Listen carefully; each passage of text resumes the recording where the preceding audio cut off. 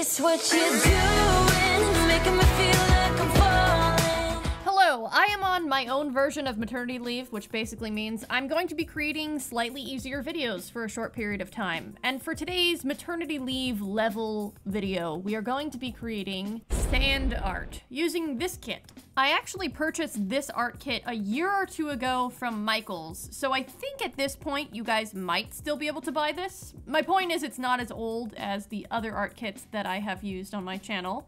It's by ColorZone. There are 5 sand colors available in the art kit, and it claims you can create your own sand art. Includes everything you need. We'll see about that. On the side, it has 3 sand art bottles, 1 sand art pen, 5 blah blah blah blah blah blah. Too many things to read. Let's just open the box. As typical, as usual, I can't speak. As usual, I have issues opening packaging boxes. I don't know why everything has to be so hard to open. You know the toys that have those plastic things that are impossible to take off when you first open them? You have to cut them and it's just a disaster? I feel like with art kits, packing tape is that. It's like impossible to get all of the packing tape off of all of these little tiny products. And I realized part of it's my fault. I could use a scissor and cut this free, but for some reason I see tape and I go, oh, this will be easy to peel. It's not though. It's never easy to peel apart, and I think we all need to sign a petition to say we don't want packing tape on our art supplies. Okay, let's look at the instructions. Step 1, set up your work area.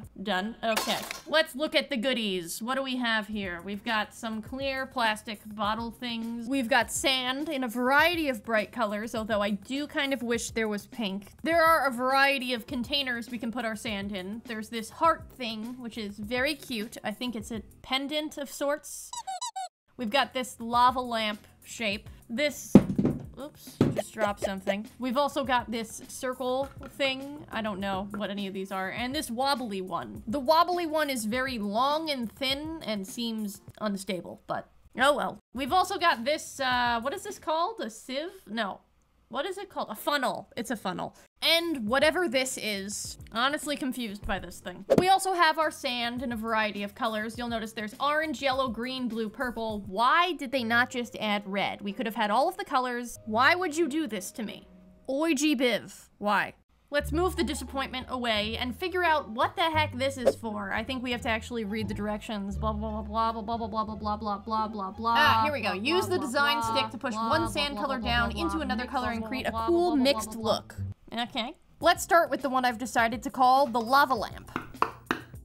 I took out this funnel, put it in the top of it, and then I took out my colors. I had to take out my scissor as well and cut a tiny little hole in the corners of each of the colors. Accidentally spilt the green, but that's okay. We'll just wipe that away so it's not in our shot. As I started pouring these different colors, I was reminded of when I used to do sand art as a kid. I remember actually loving sand art as a kid, but then I also remember being not frustrated by it, but a little like worried about the sand art. I remember being like, we can't move it at all or it's going to be ruined. If I tilt it slightly to the side, it's gonna ruin my pattern. A tiny perfectionist. That same feeling kind of came back to me here. I was like pouring them and I'm like, okay, we have to create exactly perfect lines or everything is going to be ruined. And you know what? I did that at first. I created very perfect straight lines that were stacked very nicely. And honestly, as I look at this in the video format, I go, wow, that is very pleasing to my eye. I enjoy it. However, while I was filming this, I actually decided, you know what?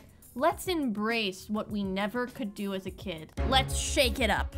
I mean, shaking it was always something that I was like terrified would happen, and honestly, it wasn't so bad. I mean, we shook it. I think it looks definitely worse than it did before. But you know what? That's what we do on this channel. Embrace our fears of imperfection. And now I have something that looks like a lava lamp. So I think we know who won.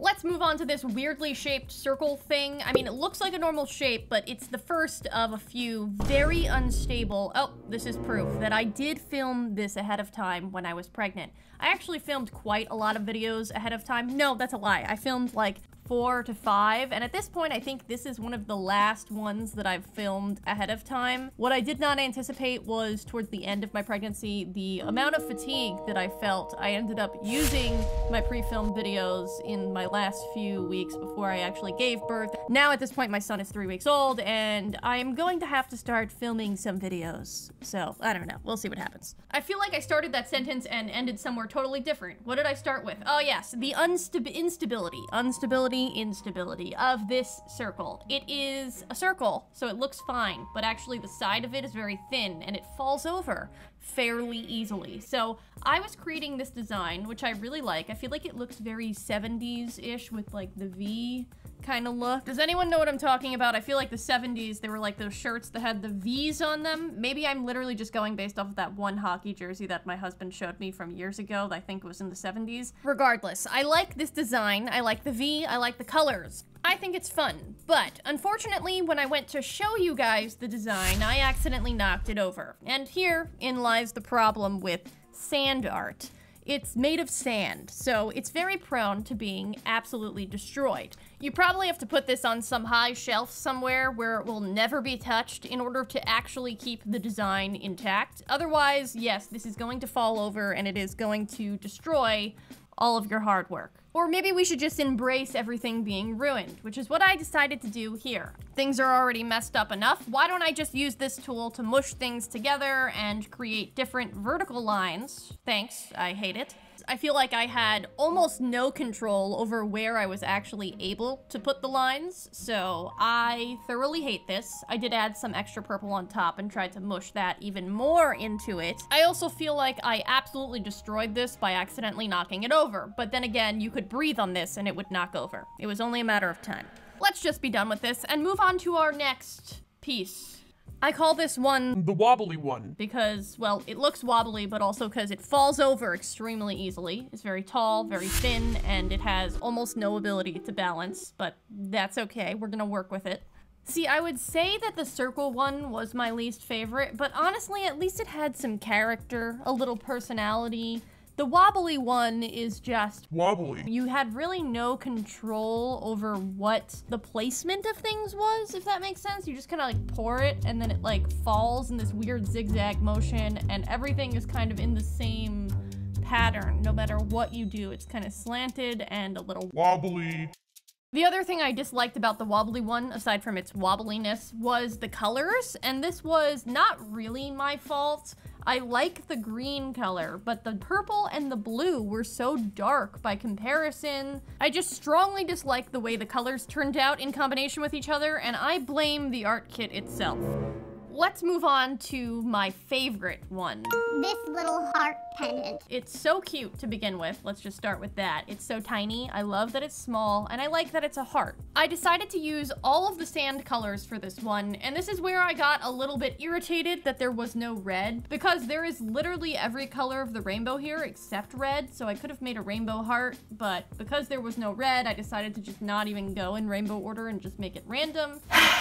Even without there being a red, I still really like the way this turned out. It's adorable. Now it's time to get the yellow necklace part of this. I did have to retie the knot because the thread was fraying, and then I took out my scissor and cut off the frayed parts. Screwed the top back onto the heart, gave it a nice spin just for fun, and here we have all of the sand art that I created in this video. I was looking at this and I was like, wow, okay, these are not all the best. Some of them I like, some of them I don't like. So I decided to order them from my most favorite to my least favorite. For obvious reasons, the heart came in first place. The lava lamp was next. The circle, because it had some personality, and then the wobbly one. Now that we have looked at them and ordered them and showed what the results were, it's time to embrace our fears. I decided to do what I could never bring myself to do as a kid. I decided to shake all of them.